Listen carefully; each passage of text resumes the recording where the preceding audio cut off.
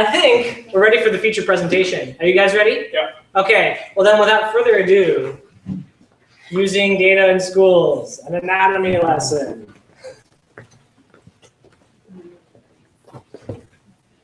Hi, everybody. This is sort of a terrifying number of people.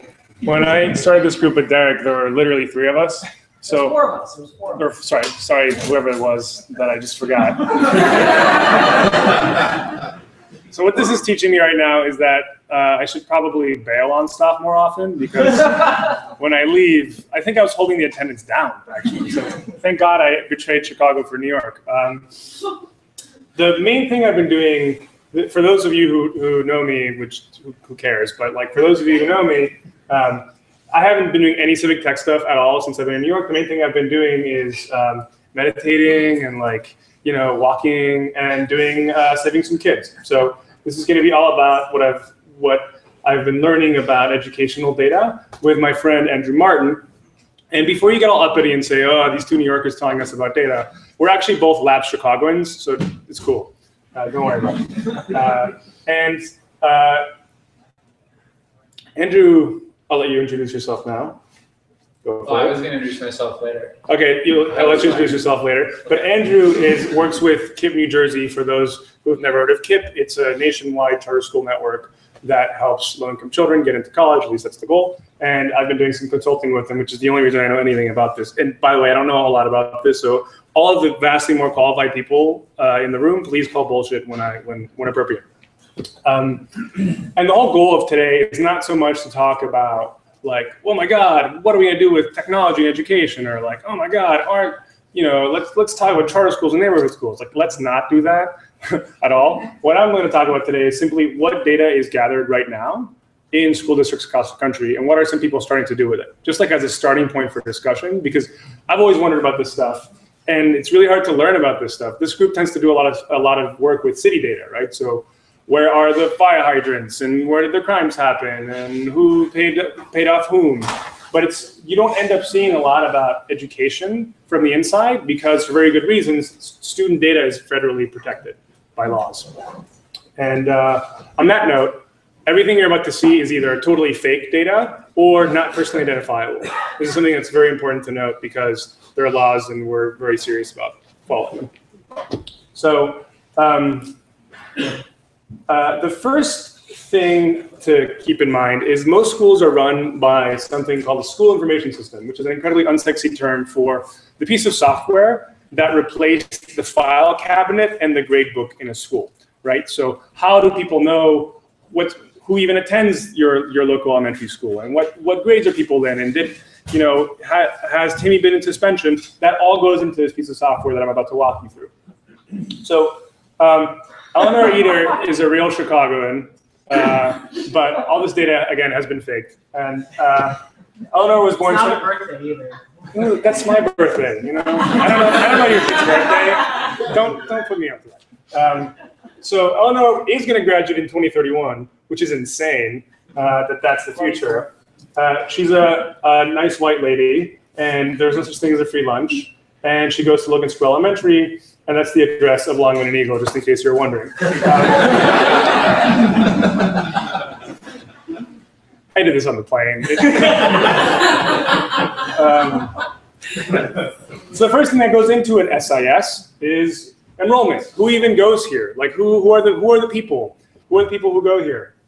And so the actual records in the database and in the spreadsheets that power the software basically look like this. Ellie is in kindergarten right now, no, next year, and then she'll be in preschool, and then she'll be in whatever. And maybe she left the school, and so there would not be a first grade record.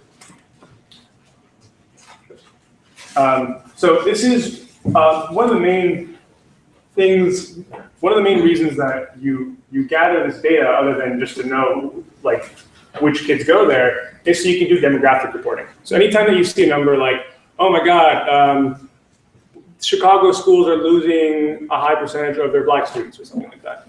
That number, that aggregate number, originally came from individual rows in tables in databases in schools, right? It's there's a spreadsheet in the school that tracks all the kids, and Ellie is white, and that's why we can report a larger percentage about that school or that neighborhood or that city. Does that make sense? And so you end up being able, like, these are the kinds of questions, this is why this data is even tracked. So you can answer questions like, how many students go here? Anytime you're asking that question, that's coming from the SIS. Or like, similar question to what I just said, what is the change in Hispanic students in schools in the northwest side of Chicago? It's gentrifying, so that's probably going to be reflected in the student enrollment demographics. So next up is courses. So Eleanor is like really smart.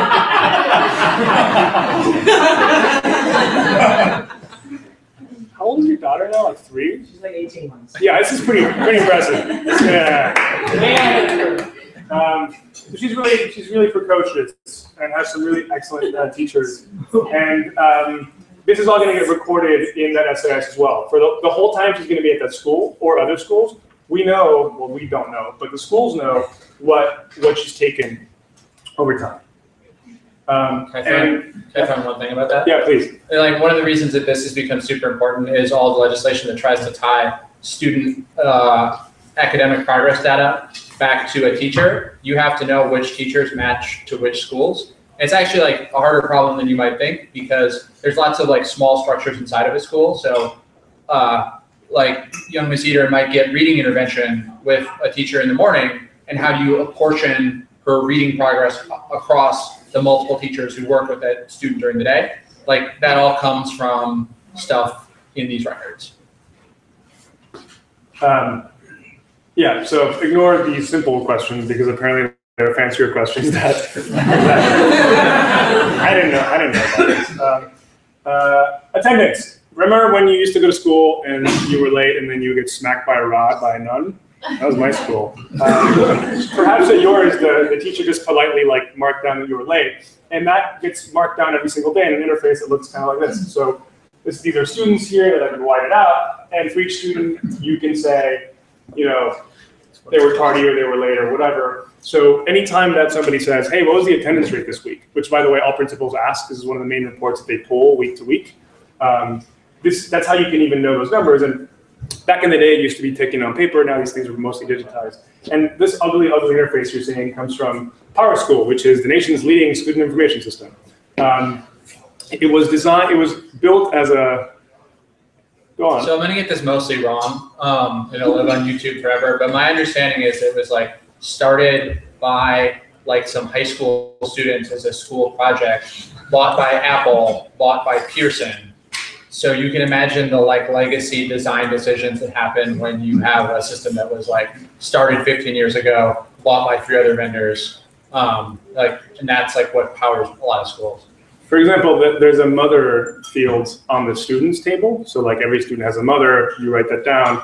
But what if you have like another mother, you switch mothers? There's no way to record that. There's a lot of really bad design decisions in the piece of software that catalogs this educational lives of some disturbingly high percentage of students in the United States. Yeah. I just want to know whether the public can get at this if the names are redacted, essentially. Like if they remove the name column and the date of birth and the social columns, can we FOIA CBS and ask them to generate this report for us from their system? Which report? This report? No. Any of this. I'm asking because it matters, right? So if all you're doing is saying, hey, give me the count of Asian students at Logan Square Elementary, they can probably tell you that unless there are very few Asian students, in which case it gets gray. But if it's individual level records, right, like what's called personally identifiable is a way to tie it back to you specifically, you can't.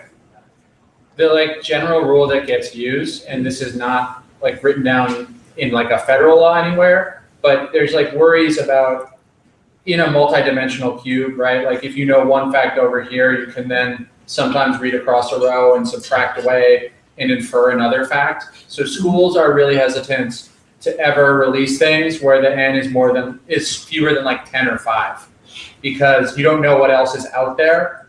And even if like what you did release is not that big of a deal, if it's matched up with some other record, you could inadvertently disclose something that you wouldn't want to disclose. And because you're dealing with like kids, right? Like you can't even like have a lot of kids who are under 13, like the laws are like very specific online, like, you know, like you're like kindergartners, right? So the privacy interests are heightened when it's a 5-year-old. And anytime that you have data that looks like this, like the only people who are going to get a spreadsheet that looks like this, that aren't employed by a school district, is probably going to be someone like Nick, who's an economist and who has a deal with CPS. And if he gives me this data, he goes to jail. So you can probably, a lot of times you get counts, right? Like schools are more apt to give out counts than they are individual records. It just would have said CPS's official policy is that the group supposed to be 10 10 students. Do you know where that comes from? Does that come from state law or does it come from like policy? CPS district policy. That's also a requirement of FERPA, which is the Federal Educational Rights and Privacy Act, is also says it's 10. What language is that? what is FERPA? What's that? Is FERPA Greek? Is that what that is? I'm all about giving helpful advice. You're about to marry a Greek woman, so you should be able to translate for us. It's the most complicated equations on earth. Is FERPA. Book Greek, yeah. So FERPA is a federal law that is the federal law that prevents basically us from being able to get these, us being the public from being able to get these records at the individual level, at the level of actual students. So you'll hear that tossed around a lot, and it's a very good law. Let me keep moving on. Courses, we did that. Attendance, we did that. Grades. So she's probably not going to follow in your footsteps. I'm sorry.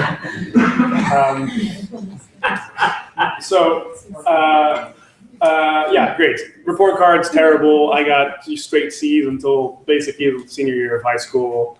But we need them for a reason. What's the reason again? Because I would kill grades if I could. Explain. See, nobody knows. We just do these things. It's like kind of like we have grades because we have report cards, and we have report cards because we have grades. Yeah. Right. But I mean, like it sounds facetious, but like I honestly think that like that's not a decision that's been like sort of thought through from first principles in a lot of schools. Like, what information do we give to students and parents? Why do we give it? And like, has anyone ever done any like user experience testing on does this information get to the outcomes that we want? Like those are questions that if you work in the web, that's like your first instinct to like, oh, I have this information I'm giving out. What's the click-through rate? Like, what's the rate at which it's like does something that I want somebody to do? Like, who's even opening this email? But like schools, like have a thing that they do, and they kind of do the thing, and there's not great information on how well it's received, and like the feedback channels are kind of broken. So it's hard to even know like how to make some of this stuff better. Yeah. Okay, so we do grades to sort of say how you did in the class, right? So you can get to college, so your parents can get on your case if you're not doing so well.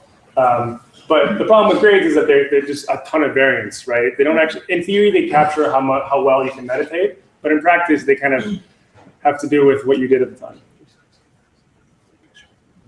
Yep. Yeah. When you do it, just go. But whenever you have a question like, how did all the kids in 8th grade math do on a weekly quiz? That comes from this thing called the grade book. So the grade book is, imagine a big table where every column is an assignment. So every assignment, or every quiz, or every test you take, and every row is a student.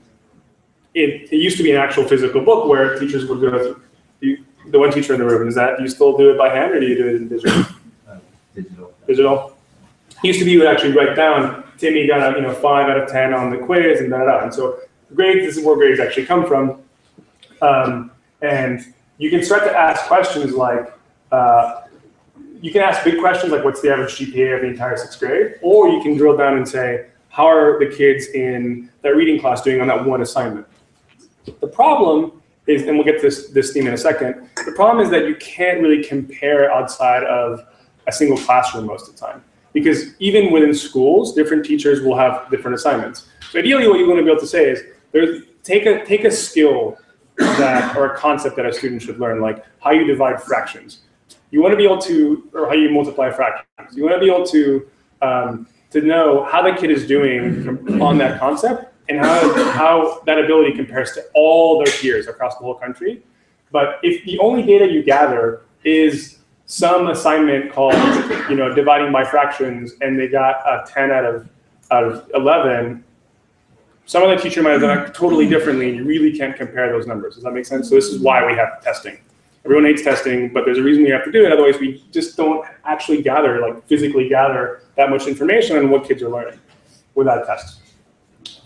Before we get to tests, there is, whenever you got called into the principal's office for acting out, that used to go in a file cabinet and hopefully burn someday. Not anymore. It gets tracked. And the reason it gets tracked is for reasons you'd expect. So that, if it's your third infraction, they can call your parents and talk about it and so on. And one way that this actually gets used, like in real life in schools, is we have social work teams, we have counselors, and one of the early indicators that a student might need additional supports is there might be sort of behavior problems in class, right? Like student might be acting out. What is the cause of this student acting out? A lot of times it's a student who has needs that are not being met. So that can be a way to sort of flag students for additional supports, is to look at the patterns of discipline, office referrals, and to see if those students are getting the kind of supports that they need from the school. This is what the Power School interface looks like for actually typing this up in. Okay, so now we're getting into the world of test scores. So everything we've talked about so far are just very broad strokes. What kids are going there? What classes are they supposed to be in? Did they show up that day? And how are they doing on the assignments and quizzes that are assigned in class? But that doesn't tell you that much about the actual learning that's occurring, which is what you want to know at the level of the school, at the level of the classroom, so the teacher can say, Eleanor needs some extra help dividing fractions. I'm going to focus on that today. Up to the level of the whole country, how are we, every time we say we're falling behind on education as a concept, that has to come from some test somewhere. And so this is all about the technology that captures those tests. Okay, before we actually get to what apps are used these days, because they don't really do Scantron anymore. Well, some districts still do, but a lot of them are moving away from the Scantron. Before we get to the technology, there's a really important distinction that I had no idea existed before I got into this thing. So it's the difference between an interim test and a summative test. Interim tests are tests that you're given halfway through the term, whether it's the quarter or the semester, just along the way. And the whole point is so the teacher can say, okay, he's actually doing pretty well in Algebra 2, so that's great. Or, all my students seem to be failing this one concept. I'm going to focus on dividing fractions. Does that make sense? It's primarily to drive instruction, is the jargon that people use. Summative is end of the year, end of the quarter. Here's all the stuff they were supposed to learn in this term. Did they actually learn it, or how well did they learn it? And it's mostly used for at the school level, it's used for kind of planning the whole next school year. And at the state level, these are state tests. So remember taking state tests in schools. If you were unlucky enough to have to do that, that's what those are. So Eleanor's record is she's been taking the math test. Math test we'll talk about in a second. ISAT is the Illinois state tests. Smarter Balance is a Common Core test that's about to come out, and ACT is how she gets into college. When No Child Left Behind happened, one of the requirements was that states had to measure how well their kids were doing, so they started to implement a bunch of state tests. The problem was because all the different states taught different things. They literally had different curricula that they were different sets of ideas that the kids were supposed to learn. It's really hard to have everyone teach the same test because it won't cover the same stuff. And so that's why the idea was, okay, you guys pick your own tests. So that's good now because we can see how Eleanor is doing on reading compared to all the other children in Illinois. But what about all the other kids in the United States? It's only a small percentage of the population. So if you've heard of Common Core, the really short version of what that is and why people do it is let's get as many states as possible to teach the same things. Literally, we're going to teach the same sets of concepts in 4th grade math. And then now that we teach the same things, we can use the same test and actually start to do comparisons. So Smarter Balance is one of 2 new Common Core aligned tests that are going to roll out. Of course, when you try to standardize what happens, people create an extra standard. So right now, not every state has adopted the Common Core, and there are actually 2 separate tests that are dueling for dominance. So that's awesome. Go America. So do you want to take it from here? Yeah. So if you've ever heard results talked about in the Chicago Tribune, that's probably the result of an ISAT test, at least for the past 10 years. That's probably been driving headlines. These tests like tell you some things, and they're like, you know, really like internally, like our people outside of the school care about these a lot. So we care about how we do, but they're definitely not the most instructive thing in helping us plan, because the results tend to come so time lagged from the date of actual assessment. So some of the most useful things that these tests produce are like growth scores, like, you know, there's like does this student like meet like some sort of standard of like what's considered to be a proficient 7th grader? Like, okay, right, like are they past this point or not? But then also like, did this student grow from the previous year to this year? Like, you know, is this student getting like good teaching? Is teaching and learning happening in the school? We only got our growth scores in December for the tests that happened last May. So we're halfway through a school year, right? Finding out whether or not a kid grew last year. So these are really important, but they're not the sort of most important thing that we look at during the school year. But because of the sort of, it's so like, there's such a big production to do these, because there's like so many requirements. It has to be the same in every school, and there has to be test security. It has to go to a company, and they have to verify the results. These tend to be sort of very drawn out for like an internal school consumer.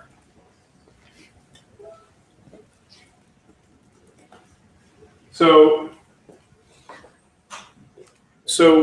No Child Left Behind, we have a bunch of state tests, but 2 problems. First problem I already talked about, which is that you can't compare across states. The other problem is you can't really compare across time as well. What you really want to be able to do is, like, you could imagine you're learning as a path, right? So the more you learn over time, you learn some stuff. And this is the path to get you to college, going up here. Someone who's exceeding that path is like even steeper growth, and someone who's not doing so well, and then maybe it gets better, would look like that, if that makes sense.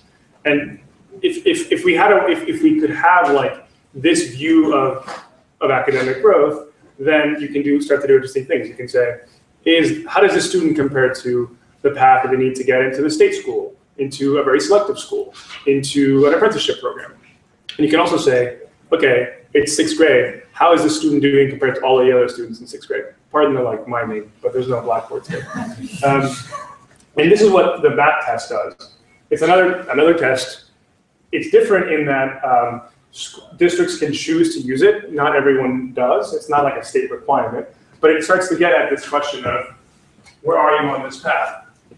So the kindergartners, and so you have a single score across time that follows you. So you're actually gonna, like, your score will keep going up as you learn more things over time. Does that make sense? Across your academic career. And that means you can actually start to compare, like, wow, this 3rd grader is at the reading, has a reading score that like the 5th graders in that other neighborhood do. You see what I'm saying? You can actually like get the whole picture of academic growth.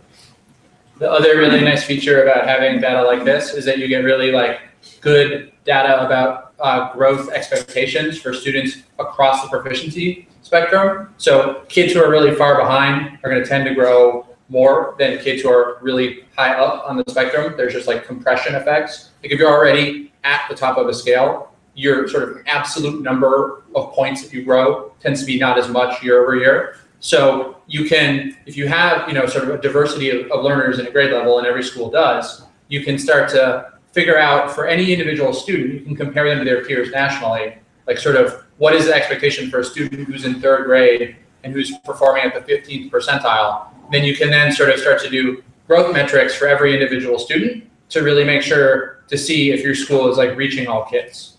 So that's one of the big benefits of having a bigger comparison pool, is it lets you make inferences about how different kids are doing that you couldn't otherwise make. The problem though is that if you are a district that wants to start doing MAP, that's one more test you have to do. Like, 'cause it doesn't get you away from doing the state test. You still have to do the state test. And then you can do MAP several times a year if you'd like. You could do it in the fall, winter, or spring. But then the kids are like, oh my God, too many tests. So it's a constant trade-off of like sort of the cost of knowledge, right? We need to know something about what's going on with the schools, and some tests are clearly better than others. But it's also not, teaching to the test happens, and kids get over tested, absolutely. So the question is, what's that? How do you strike that balance correctly? And no one, it's a political issue. OpenGov. Yeah. Just so that test in particular, the map, there are many people who know this, or probably many who don't. That is the test that CPS currently uses to hold schools accountable. So all CPS students take that test at least once a year in the spring, and then schools are rated and held accountable to that standard. All schools, like regular schools, charter schools, option schools. Is there? Is this taken by every grade level? It is required to be taken by grades 2 through 12, 2 through 11 maybe, I forget at the top end, but not for the younger kids. But you could, there is a form of math test for kids in K-1 as well. Is this data published in aggregate? Yes, it's available on CPS's website. If you look up the acronym CPS and the acronym SQRP, which is the School Quality Ratings Policy, you will find a web page that has all this data in aggregate at the school level. Yeah, there's also a CPS webpage which has information about the assessment schedule in terms of what is required, what the different assessments are, what's assessed at different grades in terms of school readiness, early reading, and then like the state tests that are used for accountability. And assessment is just a nice word for testing. Whenever like education people love to say assessment instead of testing because it sounds nicer. That's what that means. Just when you hear that word. CPS administers the NWA map to 8, and not all second graders, but then they also, in some schools, depending on their preference, administer the NWA MPG to kindergarten. Right, yeah, the MPGs map the primary grades. It's got a little bit different interface for They students. go at the same time. Yeah, they're on the same scale. So the idea, right, is that you're on the same scale. It's like taking the GRE. You take the GRE when you're 21, you take it when you're 15, you take it when you're 30. You're going to get a value on that scale depending on how much mathematics you know. So it's using the same kind of theory behind it to estimate those things. Sorry. It's computerized, right? It's adaptive computerized test, just like taking the GRE nowadays. So this is the other big thing that's changed. It used to be everyone got the same test and you Scantron it up. Now everyone sits in front of a laptop and they shuffle the questions kind of randomly at you, right? Sort of, yeah. So not everybody sees the same questions on this test. It's like we all take the same form, right? Like your test might look different than my test, might look different than Derek's test, because the goal is to place you on the scale, not to give feedback on the individual items that you did or didn't answer. It's like it's like the GRE if anyone has ever taken that It's test. just like that. Sometimes we repetition on items in order to be able to. Yeah, as you can tell, it's just, like assessment is a whole world. It's crazy. There's like this is a whole field of research and practice. And then these things that you have to suffer through are literally the only role of these things is to gatekeep for college. So this is so colleges can be like, not those guys, yes, these guys. That's it. It's the only point of these things. They don't measure how much you know. They're just gatekeeping, in my own opinion. Okay, so now I'll get to I think you just put back one. Yeah. Something that people might not be totally aware of is that some states have started to use these as a way for high schools to see how they're doing. So they're in like Louisiana, you don't have to score a certain score to pass high school, but you do have to take the ACT. Like you have to sit down and take the test because Louisiana thinks that gives them some valuable information about how their high schools are doing. For high school data especially, high school is the first level at which kids can really like exit the system, right? Like kids can drop out of high school or they can elect to not take some of these assessments. So you do have this problem with some of this data when you try to compare it from school to school, that it's a self-selecting group of kids who took the test. So you don't always know if school A is doing as well as school B, because school A, might have had like only their higher kids take the test. So some states have adopted these sorts of things as graduation requirements to try to figure out how their high schools are doing. But these tests, what I said earlier was super glib, and I realized that. The reason I said it is that these tests are all about college readiness, which is like its own idea in education versus academic growth. So like you hear these terms tossed around a lot, and really it's all about like, are you ready for college? Not specifically, not originally anyway. Do you know what you need to know? In terms of sort of like marginalized populations wherein you sort of either are still enrolled in school but sort of incarcerated at the same time, or just sort of go the GED route. Is that also captured in this database, or are there sophisticated parallel databases that also track youth who just deviate in many ways for many reasons from the system? Yeah. Yeah. So it's the question was, if people near the back, like if you're incarcerated or if you're in some sort of alternative education program, how is that captured? If it's run by the district, right, it'll usually feed into as many of these systems as possible with some sort of workarounds to account for the fact that, you know, students might be getting a different curriculum or might be in a different setting. So if it's part of the public system, usually this stuff is driven by state law, and a lot of, to whatever extent possible, you'll see those schools represented. And just real quick, in terms of global, like other countries that are doing this, like, is there a point of reference, or is there a way that like I don't know, kindergarten teacher can also see how Japan is tracking, or how China is tracking? Yeah. Next years. So yes, the big difference with a lot of those international assessments is they're not taken. It wouldn't be like we all sit down and take the international assessment. They're usually done through statistical sampling. So the whole test for some of these like big international assessments might be like 40 hours long to sit the whole instrument, but nobody sits the whole instrument.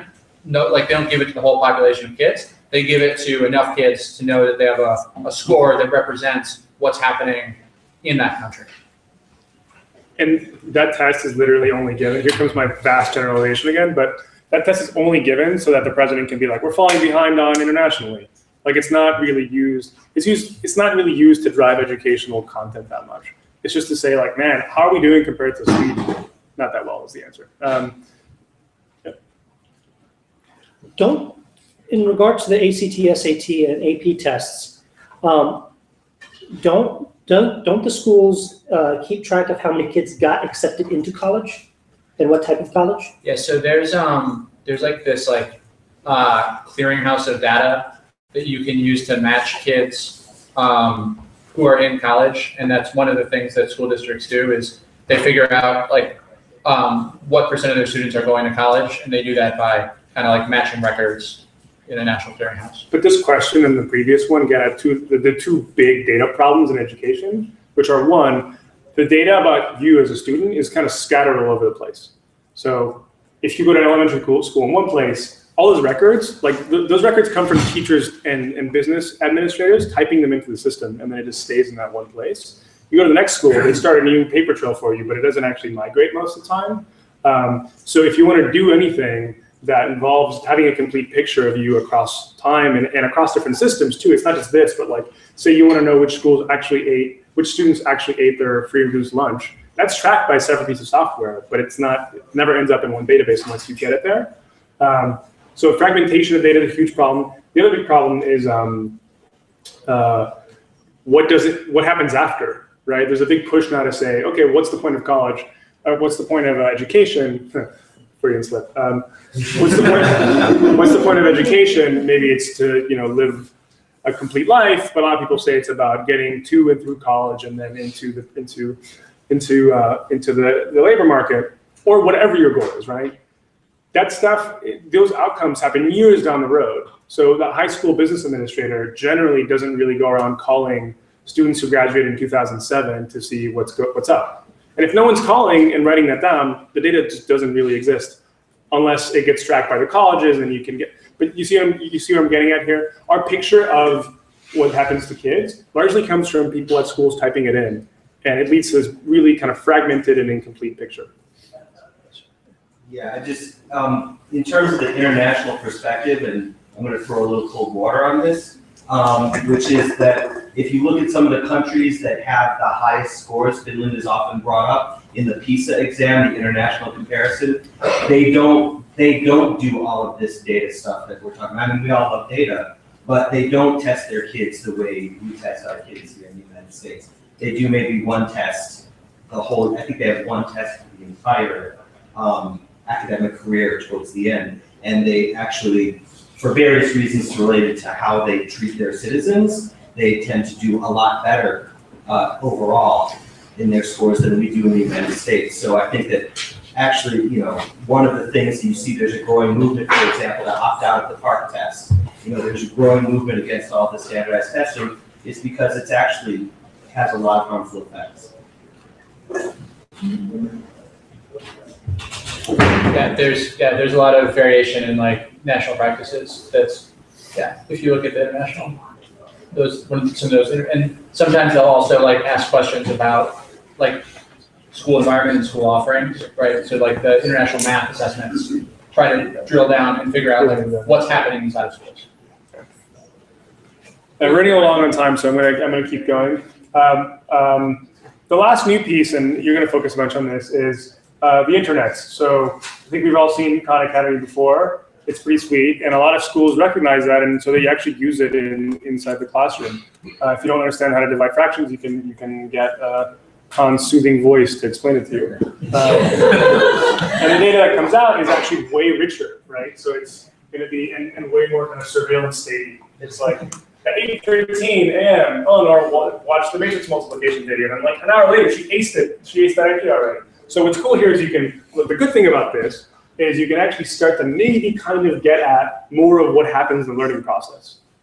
Actually, when are people trying to absorb lectures? When are people like working out the problems in their heads? Like actually starting to track this in a more granular way. So the big dream is like, oh my God, maybe we won't have to do as much testing because we'll be able to like have a much richer, better real-time picture of learning through the data exhaust of the software. But actually, like it's the Wild West. Like any hype, HuffPost article that says like, we're disrupting education is sort of bullshit. Like we're just not there yet. It's really hard. We might get there, but we're not there yet. Let's just skip this. These are my slides. Hey, so and if I'm not loud enough in the back, somebody just raise their hand. Okay, great. Pablo asked me to give a little talk from a school district perspective. My name's Andrew Martin. I work for KIPP New Jersey. KIPP is a national organization. So if KIPP was a state, KIPP New Jersey would be like a school district. We run 8 schools in Newark and Camden, and we're going to 10 schools next year. So we have about 3,000 students in New Jersey, K through 12. We're a charter school. I've heard that you guys know about charter schools in Chicago. It's not an unfamiliar concept. We can talk about that stuff later if you're interested in like the landscape of like New York schools. There was a New Yorker article, maybe you read it. It's pretty interesting, like what's happening right now. There's you've probably heard something about it. I used to be a teacher. I taught elementary school and I taught high school, and now I do kind of the sort of field of work of sort of data science stuff for education for KIPP New Jersey. So who uses data? Like, why do we have all this data? So the least interesting, or the sort of probably nobody's excited about doing their reporting to the state, but it's pretty important to understand the school landscape that this is the most high stakes consumer of your data, because they're the one who disperses the money for educating students. There's local property taxes, but there's a lot of state aid. And if you don't send your data to the state, they won't give you the money for to run your schools. And B, if you don't give the correct data to the state, you can either get your school system can get shut down, or your school system can get taken over, which has happened in Newark and Camden. So one thing to understand when you're working with school district data, or if you're looking at sort of what happens in a school district, is to remember that school systems are super responsive to their authorizer. They're not necessarily super responsive to the other priorities that the open data community might have. Just know that that's baked into the system, that you have to send your enrollment and you have to send your attendance, and you have to get that to the state, and you have to get it on time. And that drives a lot of the purchasing decisions of the systems that are used. So we do that, right? But that's a couple times a year process. Most of the time, we're thinking about student achievement. We're thinking about teaching and learning. How's it going? So the people I talk to most of the time during the day are teachers and school leaders in our region. So the kinds of questions that a teacher might be asking, so obviously they have like the sort of quiz and formative assessment data that they have from their classroom, but they also are like giving students assessments, giving students tests.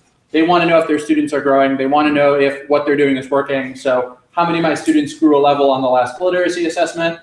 Which of my students are on track to make their yearly learning goals? If they're not on track, what might not be working, and what could I do about it? So we use a lot of stuff that's in Tableau. There's like a data mart that we have that kind of intakes all of our system. It sits in our like school network, and then we do a lot of reporting directly to teachers through dashboards through Tableau. So there's, you know, like a whole data pipeline that ultimately gets to a teacher via data displays in Tableau.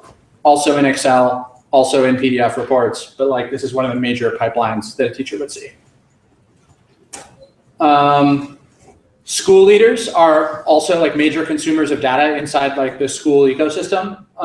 So they're usually like asking questions a level up from individual students, usually trying to do sort of like patterns across a school.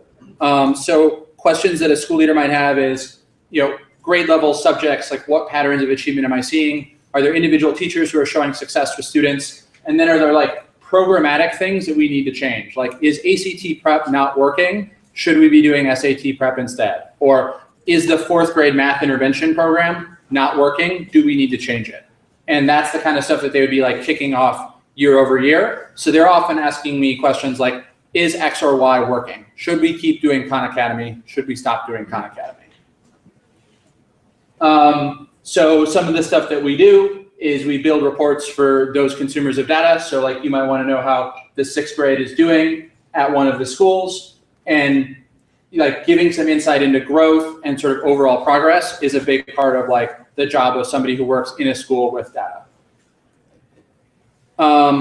We also think about students as being like a really important audience for data. And like that's, I want to just highlight it. I don't have a ton of time to talk about it, but I think it's like it's not something that people, I think, give enough time and attention to, especially when you think about a student's like K through 12 career. Like our memories of high school, we don't think about like, oh, my 9th grade biology teacher was the determinant of whether I went to college. Like we often think about like our own like beliefs, actions, like how we were interpreting what was happening at school. So like talking directly to kids, like giving kids the information they need to know their own progress and to sort of design systems that encourage students to keep going, right? Like there's this whole social psychology, like research around mindsets, right? Like if you have a growth mindset about your own learning, if you believe that like your brain is malleable and like learning is something that your intelligence can be changed, that failure isn't a sign that you're a failure, but that failure is a sign that you like have things that you need to learn, like failure is a waypoint on the way to knowing.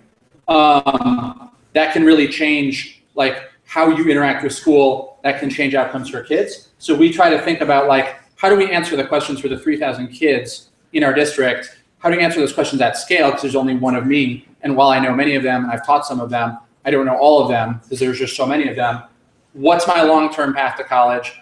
What can I do to influence my long-term goals? What are my kinds of careers am I interested into? What kinds of colleges am I interested into? And if I'm interested in, you know, an engineering career and I want to go to New Jersey Institute of Technology, what's the kind of learning trajectory I need to be on to get me to where I need to be by the end of high school? So we do some reporting to students, right, where it's like, if this is where you are in 5th grade, what sort of scores, like what's a growth path that gets you, what's an individualized learning path that gets you where you want to go if getting into Rutgers is something that's like a big priority for you? So like, what does all this mean? Like, what are the big questions that like people who are doing policy, or if you're like in the OpenGov community, like what are just sort of Juan Pablo and I's like thoughts about like what the state of education data is right now? If I had to like kind of like summarize like what has changed and what's new, you can kind of put like a lot of school data on like a scatter plot, like a 2-axis thing, right? Where like on the bottom you have like how frequently do you get the data, and then on the vertical you have how relevant is this data, like how valid is this data for understanding a student's like growth, like how reliable is the data? Is it like is it kind of mushy, or is it like pretty crystal cold about like how a student is doing? So you have like a lot of data right now that's low frequency, but like really specific. Like the state tests tell you really specifically where a kid is. Like there's a lot of work that goes into really trying to make those tests as precise as possible, but they only come once a year. And then you have a lot of sort of high frequency data where it's harder to know what it's telling you about if a student is like on a track to college, but you get a lot of it. So that's like gradebook data, like a quiz in chemistry class. It's picking up a lot about a student, but it's hard to sort of like, it's hard to use that data to understand the student's like absolute progress or understand how a student is doing relative to their national peers because it's so specific to the context of a school. So there's kind of been this like question of like, well, is there any source of like high frequency, high relevance data that we can get? Because like I actually like our school system, like the over testing problem that like you brought up, it's something that like, you know, I think that like the normal dialogue is that like, well, I don't want to presume, right? But like people sort of stereotype somebody in my role sort of saying like, oh, you're obsessed with testing kids, right? You just want to reduce kids to a measurement. In fact, like I'd rather like not test kids. I'd rather like, because like testing isn't learning time, right? Like the test is just an instrument to hopefully get you some useful information to design a better academic program. So if you could live in a world where the information that you needed to design the school experience was coming in and you didn't have to do so many tests, like that's fantastic. That's the world we want to live in. And like, I think that hopefully like 5 years from now, this world where more stuff gets instrumented, this world where like during a writing lesson or during a math lesson, you probably interact with a computer and you probably answer some questions that can be viewed in a sort of far bigger context than just your classroom, will give us a chance to get more high frequency, high relevance data. That is not happening right now because this stuff is so new and there's just like a lot of work that needs to happen. So when I started teaching, when I taught 4th grade in the Bronx in 2004, I probably had like 3 or 4 like really like informative data points that told me how my kids were doing, like on a sort of like absolute national scale where I really knew if they were ready to go to 5th grade. And like now with some of this data from Khan Academy where it really does tell you, has a student mastered like fractions, like has a student mastered like, you know, linear algebra or whatever the objective is. Like there's like hundreds of points of information a year, but there's no sort of framework or system or tool that equates that data together and tells you how a student is doing, like on that sort of big picture question that you really care about. Like, is this student on track to achieve their goals? Is this student on track to be able to go to college? So the open questions that I wanted to sort of like share with you is we have a lot of data. We still don't have enough people doing this work to generate the level of insight that I think that we'd want to have. So there's like this like really baroque world of like testing science. It's like test theory, item response theory. It's very interesting stuff. Like if you ever remember taking the SAT, you probably remember that you like took like an odd number of reading and math sections. Like you took like one extra section. The reason you took that extra section is that one of the sections wasn't actually counting towards your score. It was just a set of items that they could use to sort of like make sure that the test form stayed the same difficulty level over time, so that the SAT that you take in 2004 is the same difficulty as SAT in 2015.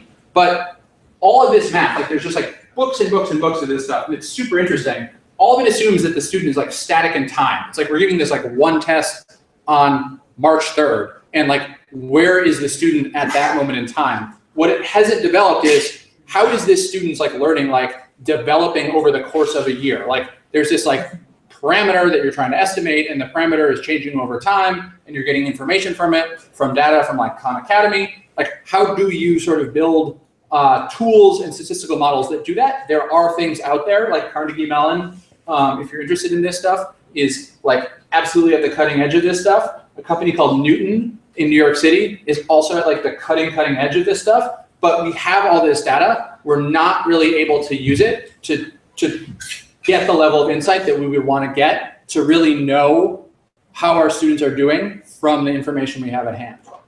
And then the other like kind of big open question I think for this world of like education data is like, this is a school org chart. It's an out-of-date CPS org chart. Like where does data science sit on this org chart? Like, is it research and evaluation? Is it IT? Is it its whole new vertical? Who needs to hire for it? What are the tools? What are the practices? Who should it report to? These are questions that like have not been settled yet, because there just are not a lot of people that have like the title or the sort of sort of reporting responsibility to get to answer those questions. You see it with like some of the research and evaluation like community is probably like the closest thing you have in big districts, but you don't like the sort of structures that exist in a web company don't exist in like public institutions yet. And like, where do we stick this thing? And how do we try to answer some of these questions? I did a search today, and there are 25 schools on GitHub, like in the whole country. You know, there's however many thousands and thousands of school districts. There's very little presence here in the sort of like open web, open government web, where all these schools are consuming the same kinds of data, they have the same types of questions, but there's not a community of practice. It's like sharing this information out. Although I will highlight that when I did this search, LAUSD joined on March 2nd. They joined yesterday. So like that's a good sign. Like, I'll take that.